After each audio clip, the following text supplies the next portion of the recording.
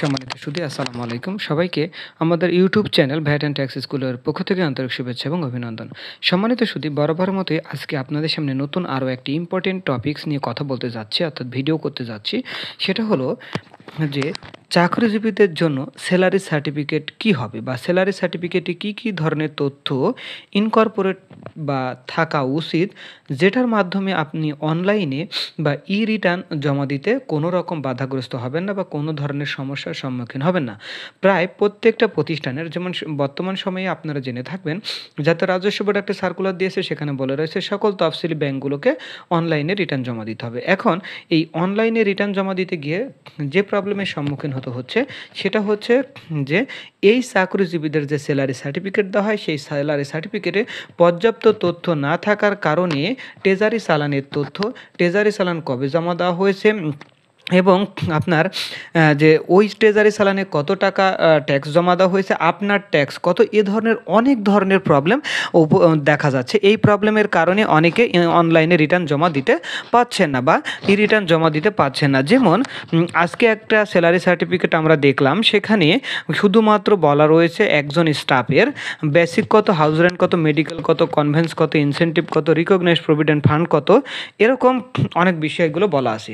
এবং শুধু বলা রয়েছে 10টা বা 12টা চালানের মাধ্যমে ওই ব্যক্তির স্যালারির এগেনস্টে 5,000 টাকা কর কর্তন করা হয়েছে। এখন এই তথ্য দিয়ে যখন আপনি রিটার্ন ফিল আপ করতে যাবেন, নর্মালি আপনি রিটার্ন ফিল আপ করতে পারবেন না। এখন অনেকে আবার প্রশ্ন করেছেন যে আমি একের অধিক চালান কিভাবে অনলাইনে পোস্টিং দেবো। এ ধরনের অনেক কোশ্চেন কিন্তু আমাকে প্রতিনিয়ত ইউটিউব চ্যানেল, আমাদের Facebook page school of knowledge এবং লিঙ্কডইনেও অনেকে যোগাযোগ করতেছেন বা প্রশ্ন করছেন। তা বেসিক্যালি এই উদ্দেশ্যটাকে কেন্দ্র করে আজকের ভিডিওটি করা, যে যেন এই ধরনের প্রবলেম ফেস না করতে হয়, অথবা যারা বিভিন্ন ব্যাংকের এইচআরএস জব করেন, অথবা ধরেন বিভিন্ন লিমিটেড কোম্পানিতে অ্যাকাউন্টস সেকশনে যারা জব করেন, তাদের এই বিষয়গুলো সম্বন্ধে অবগত হওয়া উচিত। অর্থাৎ স্যালারি সার্টিফিকেট যখন দিবেন, অবশ্যই এ ধরনের তথ্য ইনকর্পোরেট আপনাকে করতে হবে। ইনকর্পোরেট না করলে ওই সকল ব্যক্তি বা করদাতারা অনলাইনে রিটার্ন জমা দিতে পারবে না। তাহলে আমাদের কি ধরনের তথ্য ইনকর্পোরেট করতে হবে স্যালারি সার্টিফিকেটে, সেটাই আজকে শেয়ার করার চেষ্টা করব। তবে চলুন আমরা সামনের দিকে একটু প্রসিড করি, সেভ অ্যান্ড কন্টিনিউতে যাই। এগুলো অ্যাজ ইউজুয়াল প্রত্যেকটা ভিডিওতে দেখিয়েছি, এখানে তেমন কোনো কিছু নাই। আমরা এইভাবে সেভ দিতে দিতে আমরা চলে যাব। মূল কথা হলো ট্যাক্স পেমেন্টে যাব। ট্যাক্স পেমেন্টে গিয়ে ধরেন আমার উৎসে তো কর কর্তন করা থাকে, তার মানে আপনি একজন স্যালারিড পারসন, আপনার 12 মাসে 12টি চালানের মাধ্যমে 5,000 টাকা যদি কর কর্তন করা হয়, প্রতি মাসে 514 টাকা করে কর কর্তন করা হয়ে থাকে। এখন এই যে আপনার যখন ট্যাক্স আসবে 5,000 টাকা বা তার বেশি, তখন তো এই ট্যাক্সটাকে উৎসে করকে সমন্বয় করতে হবে। তাহলে সমন্বয় যদি না করতে পারেন, তাহলে আপনাকে কিন্তু পেয়াবল দেখাবে। অর্থাৎ কোথায় পেয়াবল দেখাবে আমি দেখাচ্ছি। দেখেন, টোটাল অ্যামাউন্টস পেয়াবল কত, 23,628 টাকা। আচ্ছা, এটা আদৌ উৎসে কর কর্তন করা হয়েছে কিনা সেটা আমরা একটু দেখব। দেখেন, বলছে পেয়াবল 23,628 টাকা। এখানে একটা তথ্য জাস্ট দেওয়া আছে। এখন ধরেন এটা স্যালারি ইনকামের এগেনস্টে কত, আপনার 23,628 টাকা, বাট আপনার ট্যাক্স কেটেছে প্রতি মাসে 2,000 টাকা করে, 12 মাসে কত, 24,000 টাকা। তার মানে কয়টা চালানের মাধ্যমে, 12টি চালানের মাধ্যমে। এখন এই 12টি চালান তো পোস্টিং দিতে হবে। তো 12টি চালান পোস্টিং দিতে হলে 12টি চালানের তথ্য কিন্তু আপনার স্যালারি সার্টিফিকেটে ইনকর্পোরেট থাকতে হবে। স্যালারি সার্টিফিকেটে যদি ইনক্লুড না থাকে, তাহলে আপনি অবশ্যই কী হবে, আপনি রিটার্ন জমা দিতে পারবেন না। এবং রিটার্ন আমরা যখন অফলাইনে রিটার্ন তৈরি করলাম, একজনের করতে গিয়ে দেখলাম, তো আমাকে একজন শেয়ার করলো যে এই রিটার্নটা আমি অফলাইনে জমা দেবো। তখন আমি বললাম, তো উনি তো ব্যাংকে জব করে, তাহলে আপনি কেন অফলাইনে জমা দেবেন? ওদের তো বাধ্যতামূলক অনলাইনে রিটার্ন জমা দিতে হবে। উনি জানেই না যে অনলাইনে রিটার্ন জমা দিতে হবে। পরে উনি আমাকে প্রশ্ন করলেন যে আসলে কীভাবে রিটার্ন জমা দেব, বা এই স্যালারি সার্টিফিকেট দিয়ে হবে কিনা। আমি ওনাকে বললাম, আপনার স্যালারি সার্টিফিকেটটি রং আছে, অর্থাৎ স্যালারি সার্টিফিকেটে অনেক তথ্য মিসিং আছে। এই তথ্য যতক্ষণ পর্যন্ত কমপ্লিট না করা হবে, ততক্ষণ পর্যন্ত আপনি রিটার্ন জমা দিতে পারবেন না। এখন উনি আমাকে কোশ্চেন করলেন কী ধরনের তথ্য, তখন আমি ওনাকে ক্লিয়ার করলাম। পরে আমি অনুধাবন করলাম যে এই স্যালারি সার্টিফিকেট নিয়ে একটা ভিডিও করা অনেক বেশি গুরুত্বপূর্ণ। যদিও স্যালারি সার্টিফিকেটের একটা নমুনা আমাদের ইনকাম ট্যাক্স অ্যাক্টে বা প্রতি বছর যে ফিনান্স অ্যাক্ট হয় বা আয়কর নির্দেশিকা বা পরিপত্র হয়, সেখানে কিন্তু বলা থাকে যে স্যালারি সার্টিফিকেট কী প্যাটার্নে হবে। তবে আমি অনেকে ওই প্যাটার্ন ফলো করেন না, বা উচ্চ করকর্তনের যে সার্টিফিকেট ইস্যু করেন, সেই উচ্চ করকর্তনের সার্টিফিকেট ইস্যুর একটা নির্ধারিত ফরম্যাট আছে, সেই ফরম্যাটে দিতে হবে। এখন কথা হলো যে আপনি যেহেতু স্যালারি সার্টিফিকেট ইস্যু করবেন, তো স্যালারি সার্টিফিকেটের মধ্যে সব তথ্য ইনকর্পোরেট করেন, তাহলে কী হবে, একটা স্যালারি সার্টিফিকেট দিলেই মোটামুটি একজন স্টাফের রিটার্ন বা অনলাইনে রিটার্ন জমা দেওয়ার পর্যাপ্ত তথ্য থাকবে। তাহলে চলুন, এই যে আমি বলছি এখানে দেখেন লেখা আছে, have you paid any source tax, advance tax or any regular tax for 2014 and 2024 and 2025 অ্যাসেসমেন্টের। আমি বলছি ইয়েস, আমি আমার রেগুলার ট্যাক্স বা আমার স্যালারির এগেনস্টে বা ব্যাঙ্ক ইন্টারেস্টের এগেনস্টে বা কোথাও না কোথাও উচ্চ করকর্তন আছে। এখন বলছে do you need to update your tax payment status, আমি বলেছি ইয়েস। এখন আমাকে নিয়ে যাবে রিটার্ন লেজারে। তো যাদের স্যালারির এগেনস্টে উচ্চ করকর্তন আছে, তো স্যালারির এগেনস্টে যে উচ্চ করকর্তন সেটাই তো সমন্বয় করবেন, এটাই তো স্বাভাবিক, তাই না? এখন সমন্বয় করতে হলে আপনার স্যালারি সার্টিফিকেটে পর্যাপ্ত তথ্য থাকতে হবে। তাহলে কি করব, আমরা হাতের বাম সাইডে গেলাম, বাম সাইডে গিয়ে এখানে দেখেন লেখা আছে claim source tax. Claim source tax যখন ক্লিক করলাম, নিচের দিকে দেখেন লেখা আছে যে স্যালারি আইবাস প্লাস প্লাস। যাদের আইবাস থেকে আছে তারা আইবাস থেকে করবেন, বাট আমি কথা বলছি যে বিভিন্ন ধরনের সরকারি বেসরকারি তালিকাভুক্ত বা মানে মূল কথা হলো স্যালারিড পারসন যত আছেন তাদের সবারই কিন্তু এই স্যালারিড এগেনস্টে উচ্চ করকর্তন সমন্বয় করতে হবে, এবং সমন্বয় করার জন্য পর্যাপ্ত তথ্য আপনার স্যালারি সার্টিফিকেটে থাকতে হবে। তো স্যালারি সার্টিফিকেটে না থাকার কারণে এই রিটার্ন অনেকে জমা দিতে পারছেন না। তাহলে চলুন, এ দেখেন লেখা আছে salary and others. Salary and আদার্সে click করলাম, এখানে দেখেন এখন আমি একটা কোম্পানির নাম ধরে বলবো। ধরেন আপনি অগ্রণী ব্যাংকে জব করেন। কোথায়? অগ্রণী ব্যাংকে। এখন অগ্রণী ব্যাংকে যখন জব করেন তখন 12 মাসে প্রতি মাসে আপনার ট্যাক্স হয়, ক্যালকুলেশন করে 24,000 টাকা, প্রতি মাসে 2,000 টাকা করে ট্যাক্স কাটে। কে কাটে এটা বুঝেন, কে কাটে? অগ্রণী ব্যাংক। তাহলে এই অগ্রণী ব্যাংক টাকাটা কার কাছে জমা দেয়? ওনার সংশ্লিষ্ট যে কর সার্কেল, সেই কর সার্কেলে জমা দেয়। অর্থাৎ অগ্রণী ব্যাংকের একটা টিন সার্টিফিকেট আছে বা কর সার্কেল আছে, সেই সার্কেলে জমা দেয়। তার মানে এটা আপনার ট্যাক্স কেটে অগ্রণী ব্যাংক জমা দেয়। এখন কথা বলছে ডিপোজিটিং অথরিটি আর পারসন। ডিপোজিটিং অথরিটি মানে কি?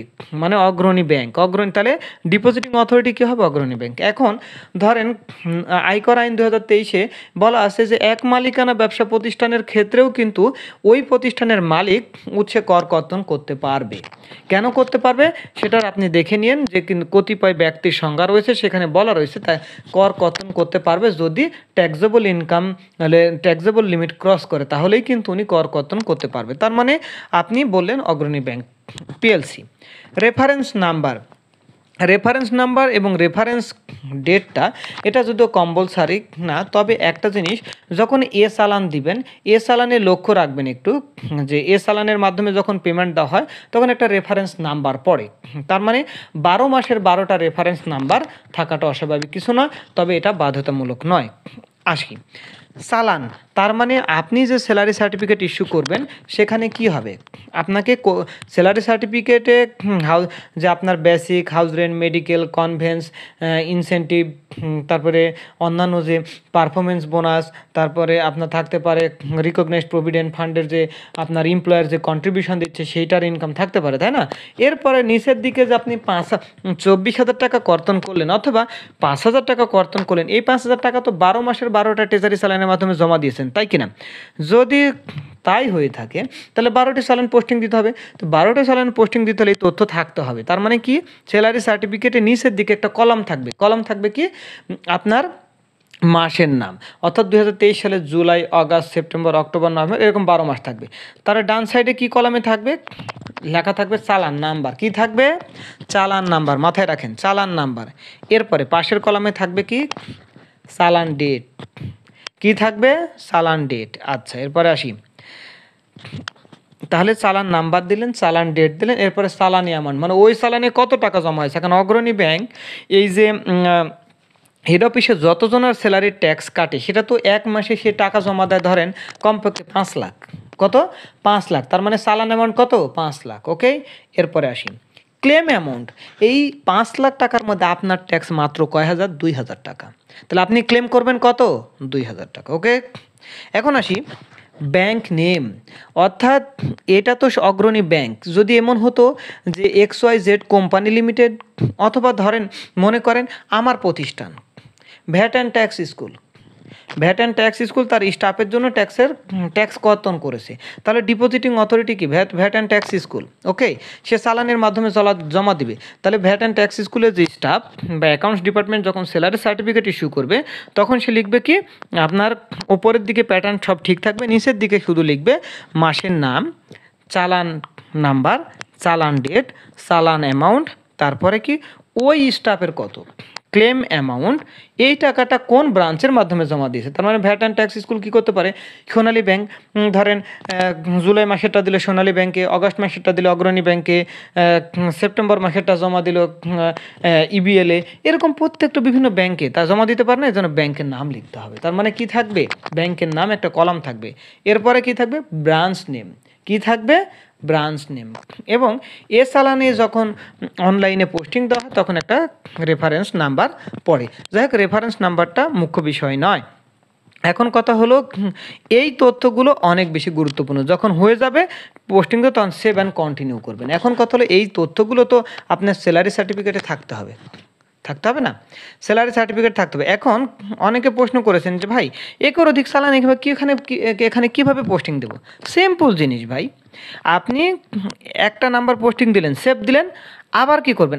আবার লিখবেন VAT and tax school, reference number, reference date, চালান নাম্বার, চালান অ্যামাউন্ট, চালানে কত টাকা দিয়েছেন, আপনার ক্লেম কত, ব্যাংক নেম কত, ব্রাঞ্চ নেম কত, আবার সেভ দেবেন। এরকমভাবে প্রত্যেকটা পূরণ করতে হবে। অ্যাড মোর কিন্তু লেখা থাকে নাই, এখানে অ্যাড মোর লেখা নেই। আপনি একটা করে পোস্টিং দেবেন, সেভ দেবেন, একটা করে পোস্টিং দেবেন, সেভ দেবেন। তার মানে কয়টা পোস্টিং হবে? 12 মাসের 12টি চালানের মাধ্যমে কিন্তু এখানে এই যে আপনার যে উৎসে কর কতন সেটা সমন্বয় হবে। অর্থাৎ স্যালারি সার্টিফিকেটে তথ্য থাকতে হবে। সেজন্য আমি বলছি যে এই স্যারে যারা আছেন, অ্যাকাউন্টস ডিপার্টমেন্টে যারা আছেন, অ্যাকাউন্টস বা ট্যাক্স ডিপার্টমেন্টে যারা আছেন, যারা স্যালারি অর্থাৎ স্যালারি সার্টিফিকেট ইস্যু করেন, তারা অবশ্যই মাইন্ডেড এই তথ্যগুলো আপনার স্যালারি সার্টিফিকেটে ইনকর্পোরেট করতে হবে। স্পেশালি বিভিন্ন ব্যাংকিং প্রতিষ্ঠানের আমি দেখেছি, ব্যাংক এশিয়াতে আমি দেখেছি ব্র্যাক ব্যাংকের, যেমন গতকালই দেখলাম একটা ব্র্যাক ব্যাংকের স্যালারি সার্টিফিকেট। এই স্যালারি সার্টিফিকেট দিয়ে আপনি অনলাইনে রিটার্ন জমা দিতে পারবেন না। তবে ব্যাংক এশিয়ার স্যালারি সার্টিফিকেটটা আছে, তবে ওইখানে উনি যে টাকাটা জমা দিয়েছে, কোন ব্রাঞ্চের মাধ্যমে জমা দিয়েছে সেটা রেফারেন্স আমি গত বছর দেখি নাই। এরকম অনেকে স্যালারি সার্টিফিকেট কিন্তু ফেসবুকে শেয়ার করেন, বা আমার পেজে বা আমার মেসেঞ্জারে নক দিয়ে শেয়ার করেন, তখন আমি বিষয়গুলো দেখি। হ্যাঁ, তো এই জন্য বলবো, এই যে এখানে যে তথ্যগুলো আছে স্যালারি সার্টিফিকেটে, এই তথ্যগুলো থাকতে হবে। স্যালারি সার্টিফিকেটে এই তথ্যগুলো না থাকলে আপনি অনলাইনে রিটার্ন জমা দিতে পারবেন না। যাই হোক, আমি অনুরোধ করব যে যেখানে কর্মরত আছেন, যদি এই তথ্যগুলো জেনে থাকেন, আপনি অবশ্যই আপনার HR ডিপার্টমেন্টের সাথে শেয়ার করবেন, যারা স্যালারি সার্টিফিকেট ইস্যু করে, অথবা অ্যাকাউন্টস ডিপার্টমেন্টের সাথে যোগাযোগ করবেন, যারা স্যালারি সার্টিফিকেট ইস্যু করে। তাহলে অনেকে না জানতে পারে, না জানাটা অন্যায় না, বাট আপনাকে জানতে হবে। যদি জানেন, একজন জানেন, আরেকজনকে শেয়ার করবেন যে আমার স্যালারি সার্টিফিকেটে এই তথ্যগুলো থাকতে হবে, যেহেতু আপনি উৎসে কর কর্তন করেছেন। তাহলে সম্মানিত শুধু আশা করছি বিষয়টুকু ক্লিয়ার হয়েছে।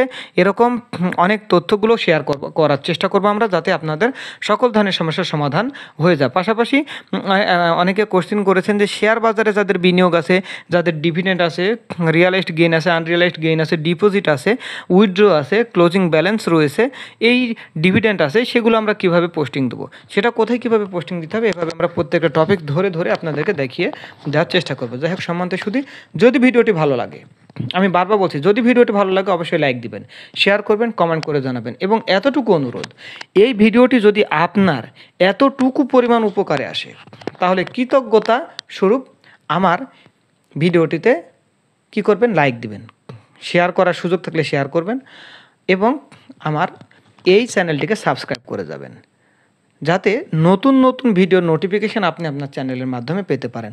নতুন আপডেটেড, শুধু ট্যাক্সের না, ভ্যাটের তথ্য পাবেন, কাস্টমসের তথ্য পাবেন, অডিটের তথ্য পাবেন, RJC তথ্য পাবেন, IRC ERC তথ্য পাবেন। এরকম সকল তথ্যই কিন্তু শেয়ার করা হবে এই চ্যানেলের মাধ্যমে। তার মানে চ্যানেলটি আসলেই উপকারী এবং উপকৃত হবেন, এইটা এতটুকু আশ্বস্ত করতে পারি। যাই হোক সম্মানিত শুধু আজকে পর্যন্তই। সবাই ভালো থাকবেন, সুস্থ থাকবেন। আসসালামু আলাইকুম।